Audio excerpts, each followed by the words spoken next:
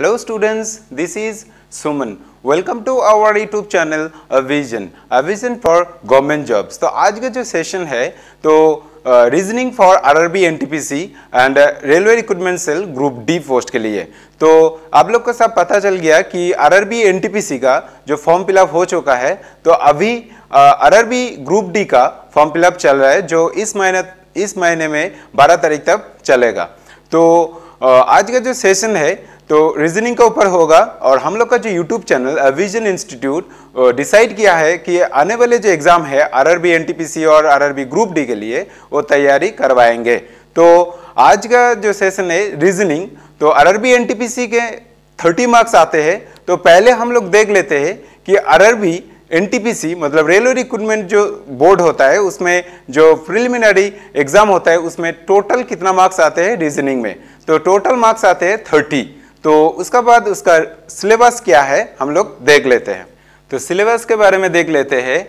जो RRB NTPC और RRC जो ग्रुप डी में आती है तो एनालॉजी, उसका बाद classification, coding decoding, direction test, blood relation, alphabet, series, clock, calendar, cube and dice, sitting arrangement. तो आज हम लोग डिस्कस करेंगे डायरेक्शन टेस्ट के बारे में। इस वीडियो को अंत तक देखिएगा। अगर अच्छा लगे तो लाइक बटन को प्रेस कीजिएगा और हम लोग का जो चैनल एविजन इंस्टीट्यूट को सब्सक्राइब कीजिएगा।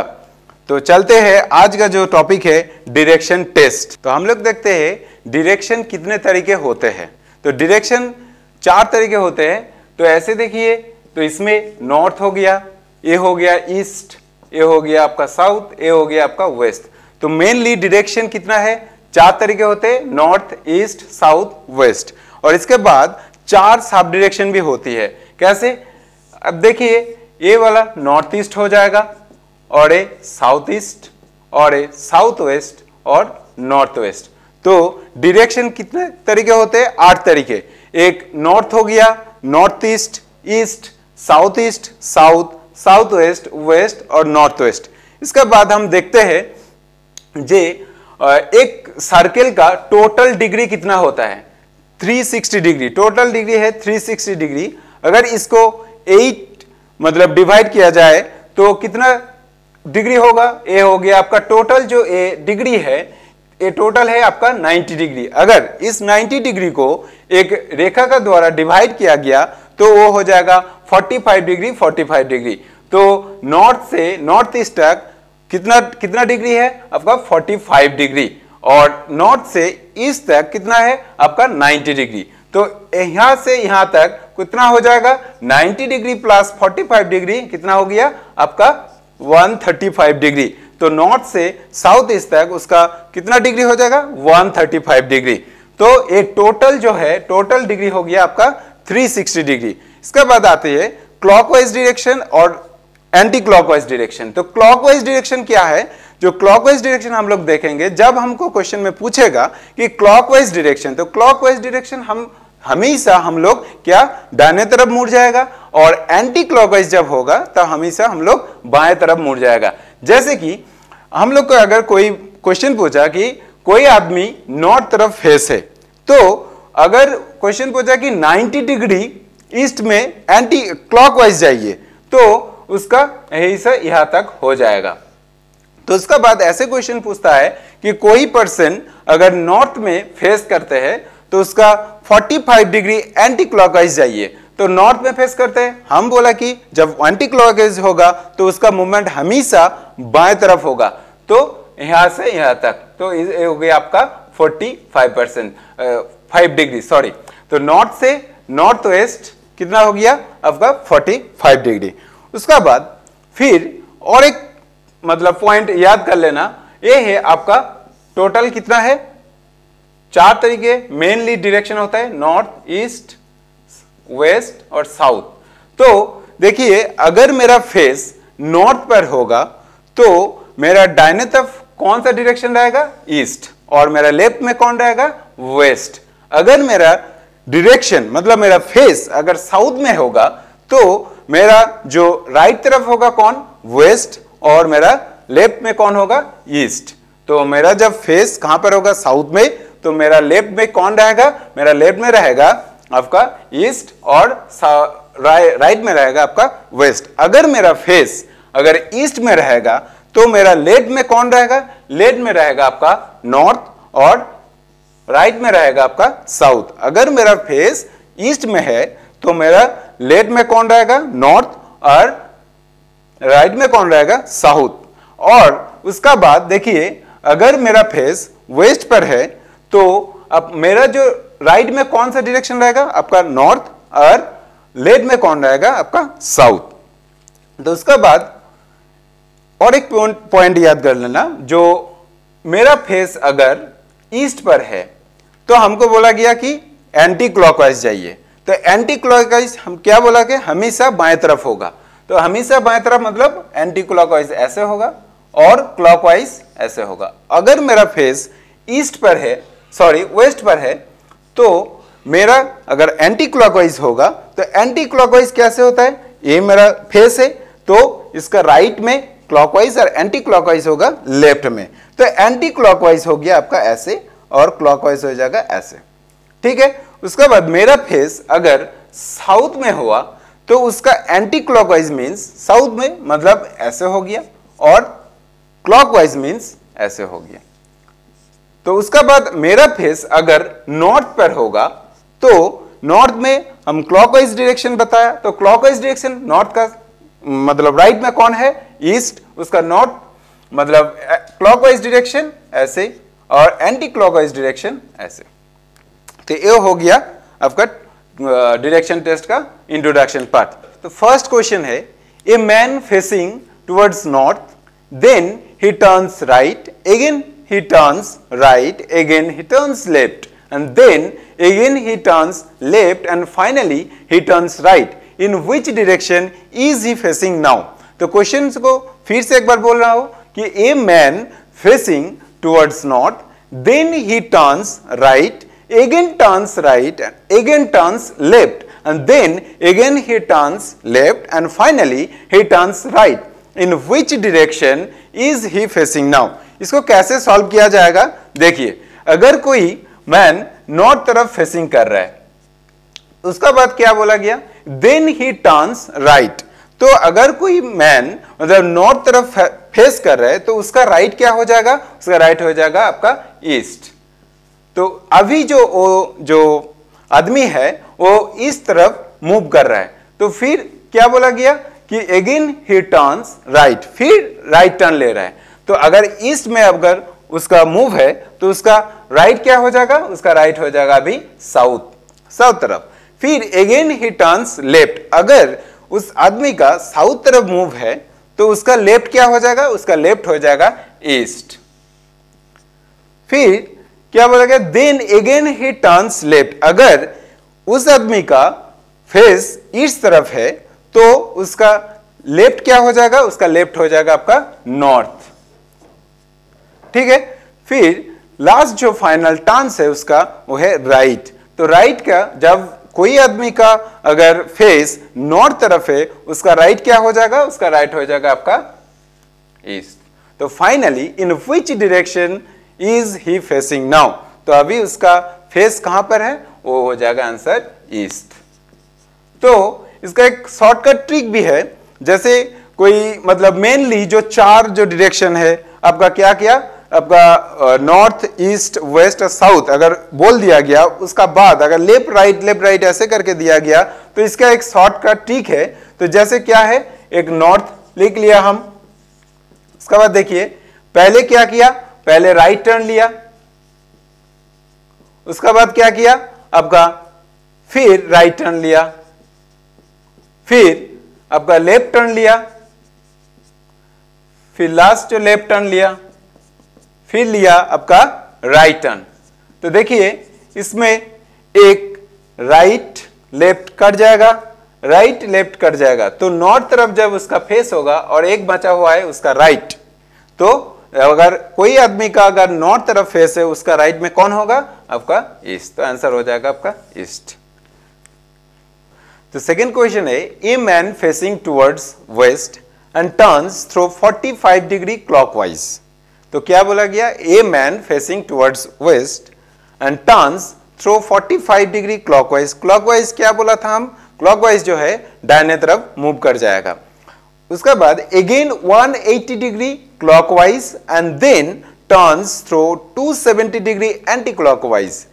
क्वेश्चन है in which direction is he facing now. तो फिर से एक बार बोल रहा क्वेश्चन को, a man facing towards waste and turns throw 45 degree clockwise, again 180 degree clockwise and then he turns through 270 degree anti-clockwise। तो क्वेश्चन है in which direction is he facing now। तो देखते हैं इसको कैसे सॉल्व किया जाएगा।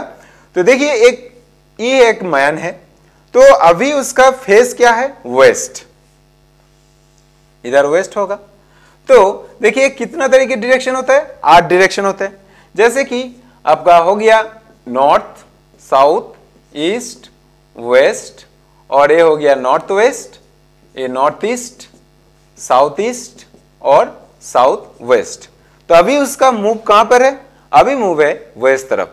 तो उसका बाद क्या बोला गया कि ही टर्न्स थ्रो 45 डिग्री क्लॉकवाइज।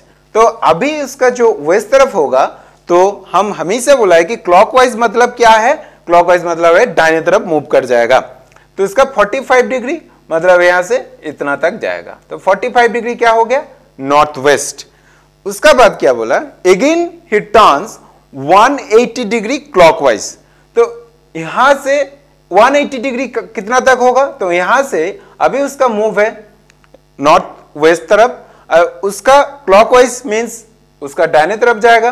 तो 180 डिग्री कैसे होगा, तो ये 45, 45, 45, 45, ये हो गया आपका 180 डिग्री। तो 180 डिग्री हो गया।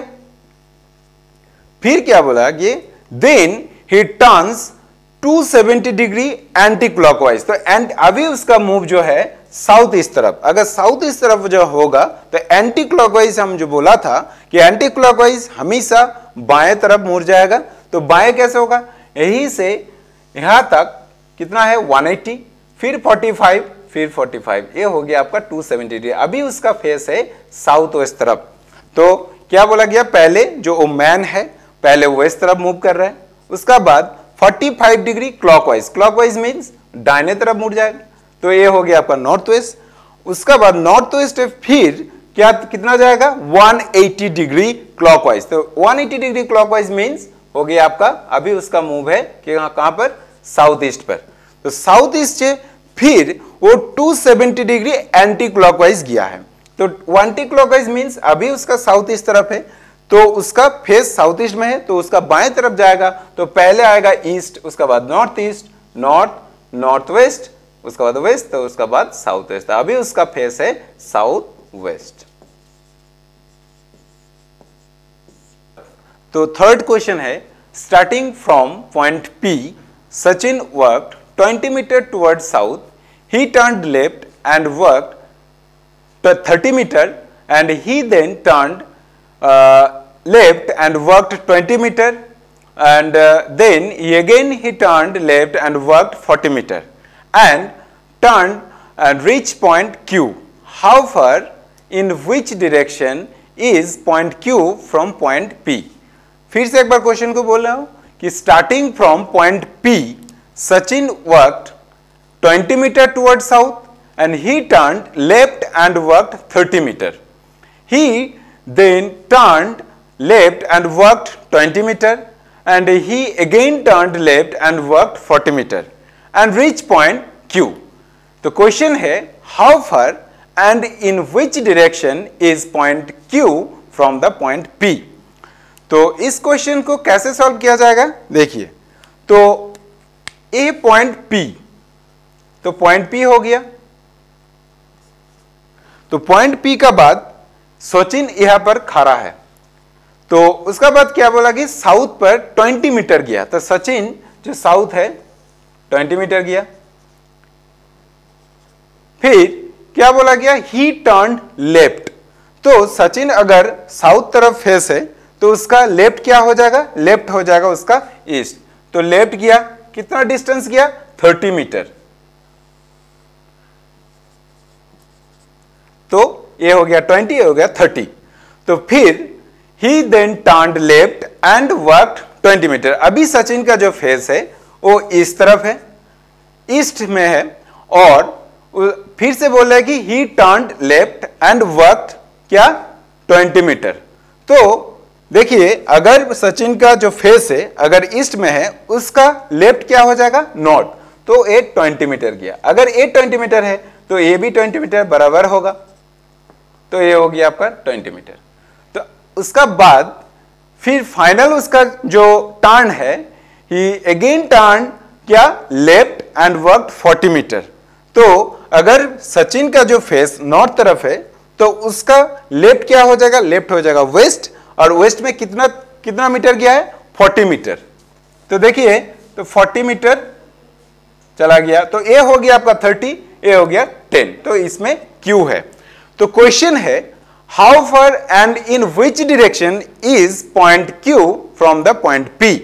मतलब जो पी और क्यू का डिस्टेंस कितना है, पी और क्यू का डिस्टेंस है, ए टोटल है आपका 40, अगर ए 30 मीटर है तो पी और इस तरफ जो डिस्टेंस है यहां से यहां तक, इसका डिस्टेंस हो जाएगा आपका 30 मीटर, और 40 माइनस 30 कितना हो गया आपका 10 मीटर। तो Q और P का डिस्टेंस कितना हो गया आपका 10 मीटर। और भी एक क्वेश्चन दिशा पूछा है कि हाउ फार, वो तो 10 मीटर हो गया, and in which direction is point Q from point P। P से पॉइंट जो Q है वो कौन सा दिशा में है, वो हो गया आपका वेस्ट। तो क्वेश्चन आंसर हो जाएगा आपका, क्वेश्चन का आंसर हो जाएगा 10 मीटर और वेस्ट। फोर्थ क्वेश्चन है if south east become north, north east become waste and this trend is continued, what will be the original waste become. तो क्वेश्चन में क्या पूछा गया कि साउथ ईस्ट जो है, मान लीजिए साउथ ईस्ट जो है वो नॉर्थ हो गया और नॉर्थ ईस्ट जो है वो वेस्ट हो गया, तो ये जो ट्रेंड है ये कंटिन्यू चलता रहेगा। और what will be the, question पूछा है what will be the original waste become, जो ओरिजिनल जो वेस्ट है वो कौन सा दिशा होगा जब वैसी ट्रेंड चलेगा। तो हम पहले बताया था कि टोटल डायरेक्शन कितना है, तो टोटल डायरेक्शन देखिए आपका हो गया 8 डायरेक्शन। तो 8 डायरेक्शन क्या क्या है, एक नॉर्थ, एक साउथ, एक east, waste, north west, north east और साउथ ईस्ट और साउथ वेस्ट। तो क्वेश्चन क्या बोला गया कि if south east become north, जो साउथ ईस्ट जो है ये नॉर्थ हो जाएगा, ठीक है। उसका बाद देखिए जो नॉर्थ ईस्ट जो है वो वेस्ट हो जाएगा, जो नॉर्थ ईस्ट जो है ये आपका वेस्ट हो गया। तो ये जो ट्रेंड है वो चलता रहेगा, और जो ओरिजिनल जो वेस्ट है वो क्या हो जाएगा। तो देखिए नॉर्थ 1 2 3, मतलब 1 2 का बाद नॉर्थ हो रहा है, तो वेस्ट भी 1 2 का बाद वेस्ट हो रहा है। तो देखिए तो वेस्ट अगर यह हो गया, तो अगर क्लॉकवाइज हम लोग देखेंगे तो उसका बाद नॉर्थ वेस्ट जो ईस्ट हो जाएगा आपका नॉर्थ वेस्ट, ठीक है। उसके बाद नॉर्थ तो आ गया, फिर देखेंगे नॉर्थ ईस्ट जो है वो आपका साउथ हो जाएगा, मतलब साउथ जो है नॉर्थ ईस्ट हो जाएगा। फिर देखिए जो ईस्ट जो है, साउथ ईस्ट जो है आपका ईस्ट हो जाएगा, ठीक है। साउथ ईस्ट जो है आपका ईस्ट हो जाएगा, और साउथ ईस्ट जो है मतलब वेस्ट, ओरिजिनल जो वेस्ट है वो साउथ ईस्ट हो जाएगा, ठीक है। तो ओरिजिनल जो वेस्ट है, हमको क्वेश्चन क्या पूछा है कि ओरिजिनल वेस्ट क्या हो जाएगा, ओरिजिनल वेस्ट हो जाएगा आपका साउथ ईस्ट। तो ऐसे टाइप का क्वेश्चन भी पूछ सकता है, तो इसका आंसर हो जाएगा क्या, south east. Fifth number question जो लास्ट क्वेश्चन है, रिया started her house and goes 80 metre in north direction. जो रिया है वो स्टार्ट कर रहे हैं उसका हाउस से और 80 मीटर नॉर्थ डायरेक्शन में जा रहे हैं, and then C turns right and walks another 30 metre.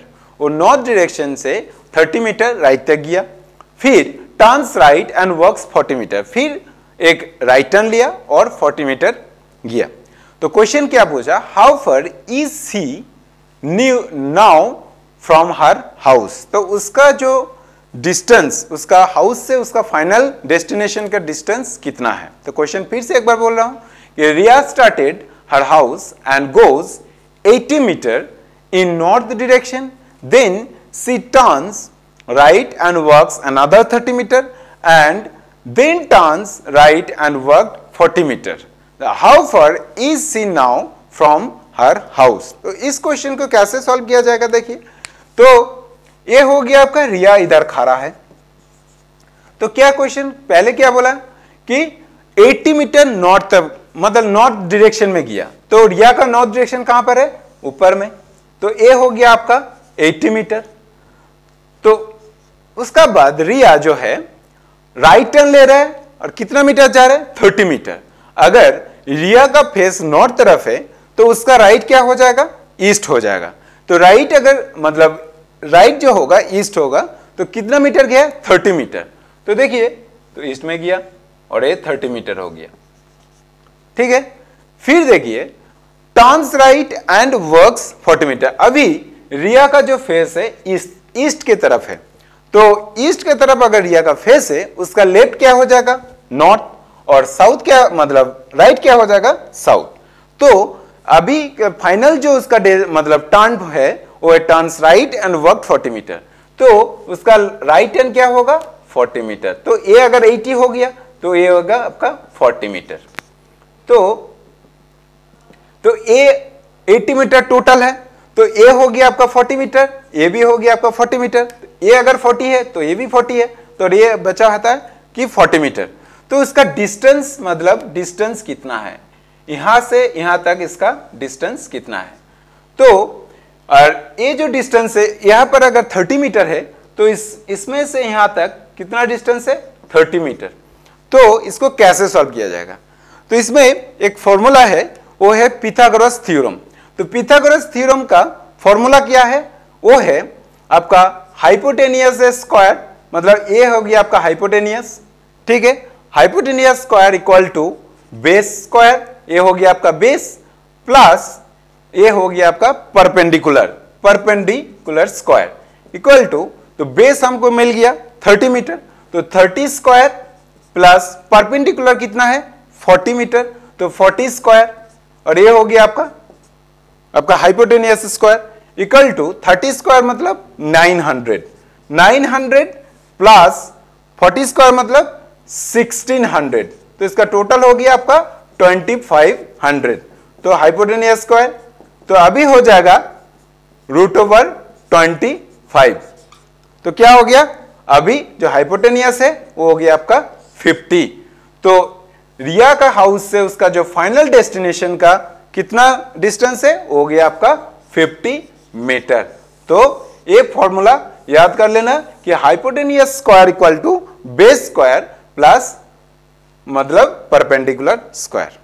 आज के वीडियो यहीं पर खत्म करते हैं, उसका बाद आगे जाकर और भी एक वीडियो प्रोवाइड करेंगे डायरेक्शन टेस्ट के ऊपर। और एक रिक्वेस्ट है आप लोग का, जो अगर किसी का डाउट्स है तो उस डाउट्स को हम लोग का जो यूट्यूब चैनल है एविजन इंस्टीट्यूट, उसमें कमेंट बॉक्स में लिखकर भेजिएगा, और उस डाउट्स को लेकर हम लोग नेक्स्ट वीडियो में डिस्कस करेंगे। और नेक्स्ट वीडियो में हम लोग कुछ प्रॉब्लम्स लेकर आएंगे और उस प्रॉब्लम्स को हम लोग सॉल्व करेंगे।